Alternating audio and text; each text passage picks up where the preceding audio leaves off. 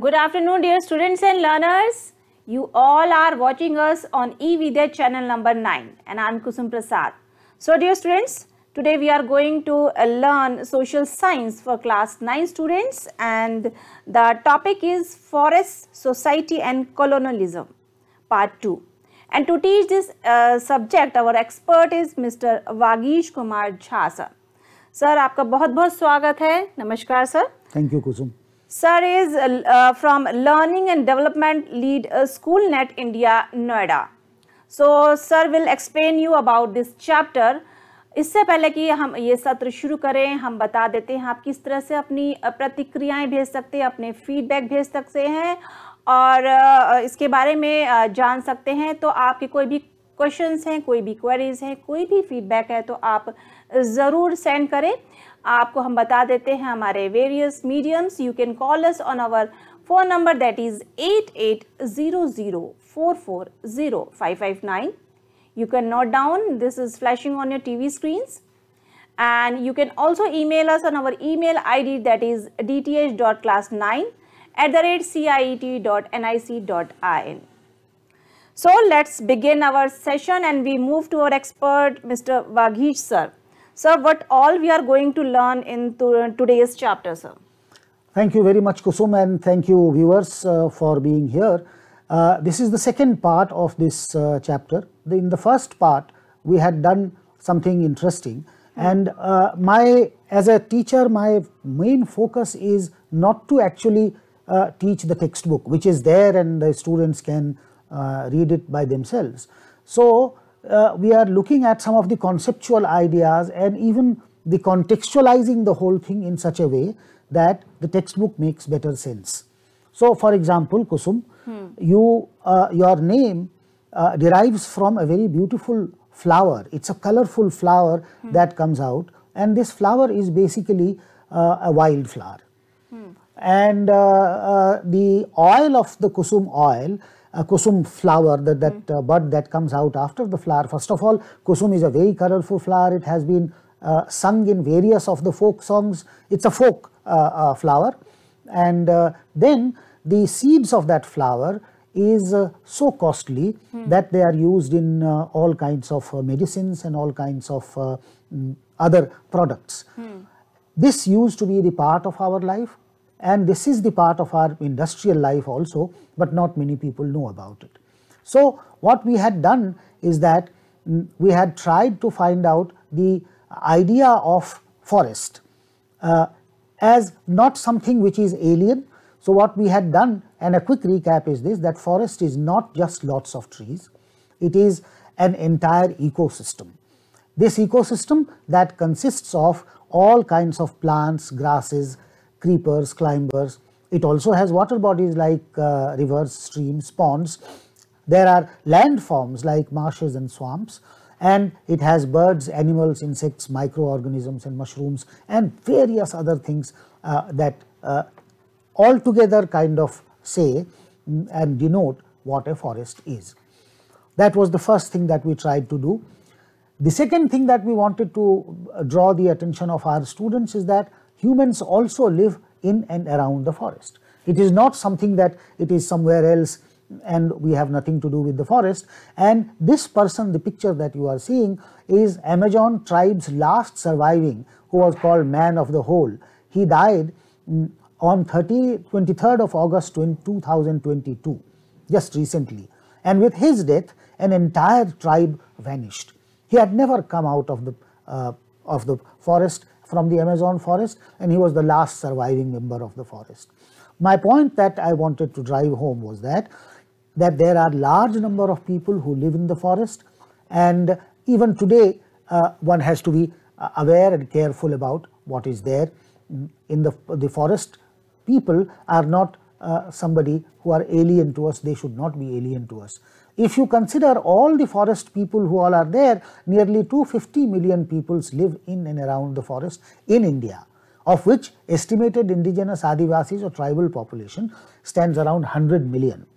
So, if you consider them as the state, they are the 30th largest country in the world. So, when we talk of forest people, we should not talk of some kind of a idea that is foreign to us. The forest is very much in and around us. Forest provides us not just timber, bamboo, grass, it also provides wood for wool, for fuel, charcoal, and also packaging materials, fruits and flowers. So you see all kinds of broad leaves, things that comes out from the forest, which is used for packaging. Many of the thalis and plates and other things are being made of these kind of forest products. Moreover, it has minerals and metal ores that come from the forest. So we are surrounded by forest here and now.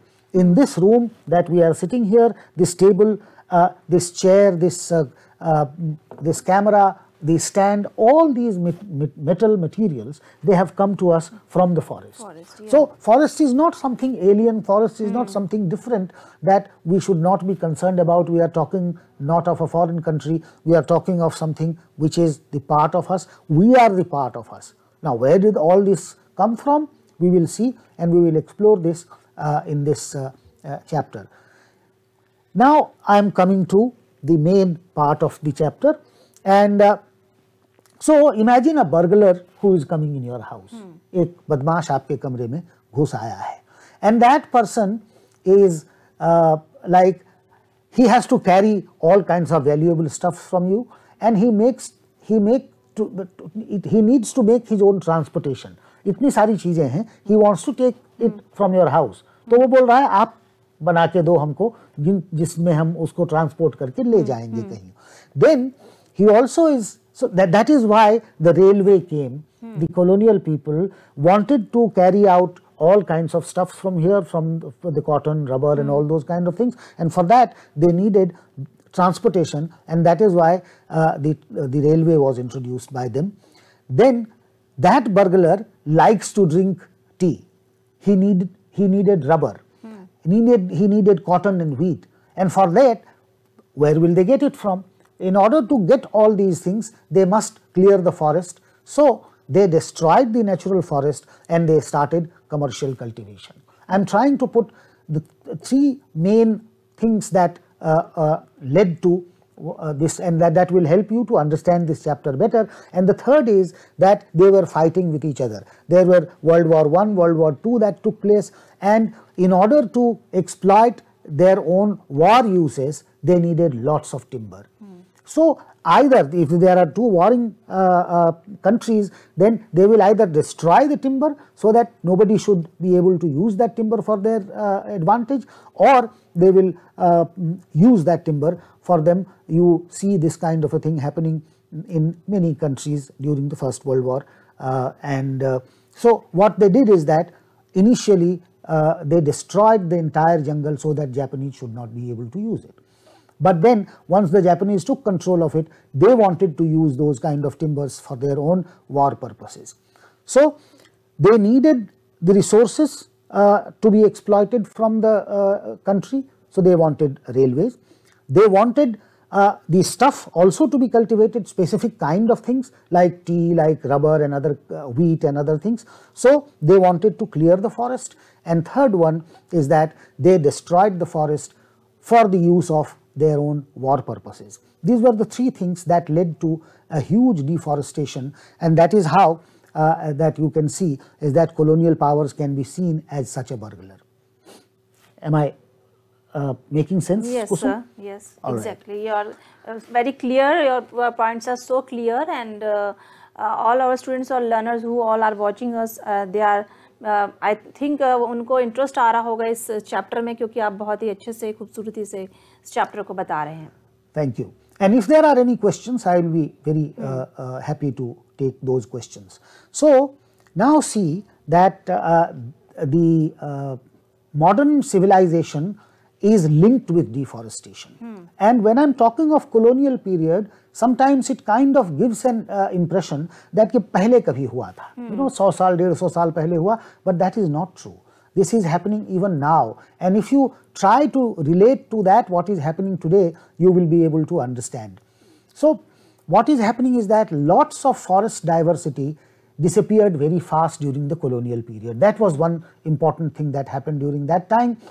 The period of industrialization suppose that 1700 to 1995, we are told that 9.3% of the world's total area was cleared of the forest. It was about 13.9 million square kilometer of forest that was completely cleared during these 200 years. And for industrial use, cultivation, pastures and fuel wood, all these things were cleared, and the picture that you see is this, how systematically the jungles were cleared. And these are the logs, they are called logs, and this is the word from which the word logbook has come in. So they have to keep a हिसाब of all that, कितने लकड़ी काटे, उन लकड़ियों का क्या हुआ, ये सारी चीज़ें जो हैं उसका हिसाब जिसमें रहता है उसको लॉग बुक कहते हैं. आज भी ऑफिसेज में या और कहीं भी आप जाते हैं, कोई सामान आता है तो उसको लॉग बुक में आप देते हैं. This word derives from that logging that used to take place at that time. Okay, so deforestation, इतनी लकड़ियों की क्या ज़रूरत थी उनको, और लकड़ियों की ज़रूरत है, वो काट रहे हैं सारी चीज़ें, डिफॉरेस्टेशन हो रहा है, दैट यू हैव अंडरस्टूड. मगर ये डिफॉरेस्टेशन करने के लिए उनको जस्टिफिकेशन चाहिए. They needed a justification for saying that ये अच्छा काम कर रहे हैं हम. They could never say that I want to destroy your jungle. So, and you remember that the British colonial or colonial powers assumed that they have come to the colonies on a civilizational mission. So they had to, if they are doing something wrong, if they are doing something so destructive, they will be accountable for that. So in order to justify whatever they were trying to do, they wanted to find some alibi. They wanted to say that why they are doing it, why it is important. So they painted forest as unproductive wilderness. ये तो बेकार है, क्या है, इतने सारे पेड़ पौधे लगे हैं, इसका कोई use नहीं है. So that was one of the first justifications that they presented. Then they projected tribals who were living in the jungles or around the jungles, that ये तो backward लोग हैं and they don't care for the resources. Jungle is so full of such resources and they are going and they are not using it properly. So they must be taught how to use the jungles properly. You will see that इसका implication क्या है आगे चल के. And then so these were the two kind of justifications for them. The tribals used to live in the forest and they had to be dispossessed from there. On what grounds they will be dispossessed? So they said that you are destroying the jungle. But the real cause was to bring the forest under cultivation to enhance the income of the state. More and more land comes into the cultivation, which means that more and more crops are being grown and more jungles are being utilized for their own purposes, and that is what was the main reason for them. The whole forest, which used to be the life for the tribals, was nothing but a resource that needs to be exploited by the industrial powers and colonial powers. And you will see the entire chapter is trying to explain and spell out this whole process. I am not going into the specific details of it. I am only trying to present before you the a broad sweep of the ideas that basically underlined the entire process of colonialism and their machinations in the tribal, in the forest, and resulted in the destruction of the forest. So they are uncouth people. Tribals do not understand, they have their beliefs, and they thought that forests were spirits and all that. The scientific forestry became a garb for them, that forestry must be scientific in nature. So Brandis, Dietrich Brandis, was brought as the Inspector General of Forest in India. These are specific detail. He set up the Indian Forest Service in 1864. Remember that there was a big rebellion in 1857. It is immediately after that they wanted to, and the rebellion, one of the major centers of rebellion was in the forests also. So that is another thing, that they wanted to tame the forest. Forest is untamable for them. No, they did not understand how to get into the forest, and tribals, and you remember Tatya Tope carried out the entire struggle against the British from the forest mostly, and that was the reason that they were not able to catch him. So, the first Indian Forest Service was set up in 1964. Immediately within a year, they formulated Indian Forest Act in 1965, and in 1865, and in 1878, the Act divided immediately forest into 3 categories. Those 3 categories that are still there. So, there were reserved forests, then there were protected forest, and then there was a village forest. These 3 kinds of felling tree and grazing got restricted, so that forests are preserved for timber production. All those people who lived on the forest, all those people who lived around the forest, they were debarred from getting into the forest. It was only the village forest or some part of the protected forest that they could go into, and they were charged by destroying the forest, whereas the actual thing was that they considered the forest only as their resources. They wanted to use it for the timber, and they cleared it for their own cultivation. You will see how. Am I making sense, Kusum? Am I okay yes, till now? Okay. Now look at the tribals on the other hand. They worshipped forest as the giver. The tribals and they had their traditional myths and belief systems. The agricultural festivals were there to show respect for the river, for the forest, for the mountains as the providers. They looked after all the natural resources within their own boundaries. They depended on the forest.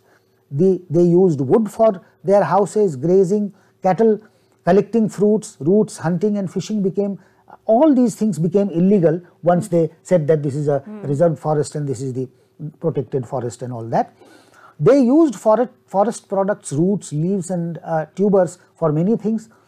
They also practiced shifting cultivation. Shifting cultivation is where they kind of burnt a small patch of the forest, and then that made it very fertile, and then they used to do the agriculture. This later on, now that when people are doing the research, they have found that this is one of the best practices that can be adopted, but Britishers said that they are destroying the forest. They did not understand the ecosystem of forest, where if you are putting into the fire, then forest does not get essentially destroyed, but the root system is so strong there is that it grows up as a fresh kind of a thing. Nevertheless, so the tribal and even today Sarhul is about to come now.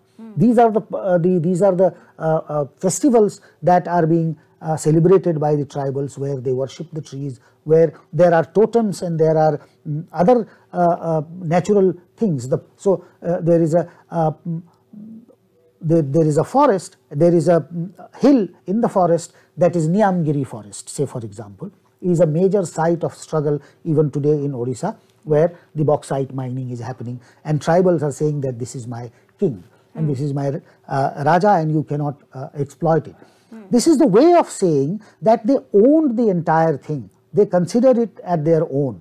Their hunting is happening and they are taking care of the fact that the animals are not killed. You will be surprised to know that in the tribal practices, even today, the male species are killed, not the female species. Okay. Because they knew that if the female species are killed, then the reproduction will drop and they will be at the receiving end. And they had an acute understanding of everything. So tubers and shoots and collect the dry fruits that are coming out, they used to collect it. They never, say for example, they never cut the green tree ever. They were only collecting the dry and dead wood from there. The tribals? The tribals. Okay. So that is what was totally ignored, and they were said that they are the people who do not have the idea, they do not understand how it can be done. Their hunting was prevented. They were hunting for their food and they were carefully hunting. But the Britishers who came here, your practices are dangerous and ours is a fun. You see the picture here? The British officer is taking pride in killing all these animals and prized animals as the great act of a bravery. So for house building or the fuel, they could take wood from the protected village, only from the protected village. Shifting cultivation was banned, and this customary practice of hunting prohibited by the forest law. So on the one hand, the villagers and the tribals were prevented from doing the hunting for their own subsistence that was necessary, and they indulged into these kind of hunting which was just for the fun. So that is the double standard that I am just trying to present before you. Now, if, say for example, what is going to happen? If you have to pay tax for the fresh air, how will you react? That what would happen if you are to pay tax to visit a nearby park? Fresh air लेना है आपको, हवा लेनी है, तो आप park में जा रहे हैं, आपको टैक्स पे करना पड़ेगा. और इमेजिन दैट आपको अगर रोड पर चलना है तो आपको परमिशन लेनी पड़ेगी. You can not just go out of your house and walk on the road. What will happen? How will you respond to that? It will be very irritating. और कि जो चीज़ नेचुरल है, we are restricted to it, हमें रोका जा रहा है, we are stopped. Yes. So आप irritated होंगे, आप anger होगा आप में.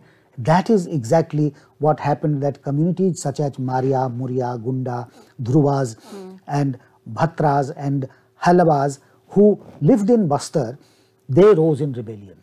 ये जंगल उनका था, ये सब कुछ उनका था, and then you are being prevented from growing there. So that is the reason for the rebellion that took place. I am only talking of the Bastar, but this kind of a rebellion took place in various other areas. And in many areas, the struggle to have control over Jal, Jungle and Jameen is still going on. Today you will see that there is a road that is being constructed, and that road, in order to construct that road, you have to fell the trees. So there is a law where it is said that if you drop 10 trees, you will have to plant 25 trees. Yes. Similarly, in Mumbai, you see that there is a struggle going on for the RA kind of colony. So what I am trying to say at the end is this, is that to understand this colonial policy towards the forest, one has to understand the requirements of the modern times and how this modernity is essentially against those kind of interests that are there, the interest of the indigenous people, the interest of the tribals, and this struggle can be seen even today happening. But in order to understand the colonial period, where this process was at a very large scale, at a very fast pace, that is where if you read this chapter with this kind of an approach and with this kind of a mindset, you will be able to understand the entire process and mechanism. Exactly, sir. Vagish sir, thank you so very much for describing this chapter, Forest Society and Colonialism, to our students and learners. Thank you so much, sir. Thank you. Namaskar. Thank you, Kusum. Thank you, dear students and learners, for watching us on eVidya channel. So stay connected to eVidya channel. Our next session will be for maths. हमें दीजिए इजाजत. नमस्कार. Thank you. Namaskar.